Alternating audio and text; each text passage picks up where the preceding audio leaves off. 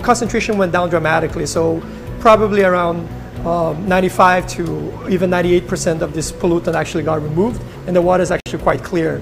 If you leave it for longer, you can actually get to very, very low amounts, and then possibly the drinking water quality.